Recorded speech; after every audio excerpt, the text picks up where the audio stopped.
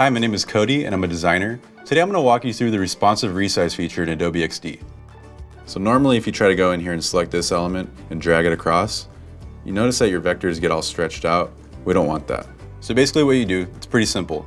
You select your artboard, turn responsive resize on, and we'll drag this over. And you can see everything's kind of going to where we want it.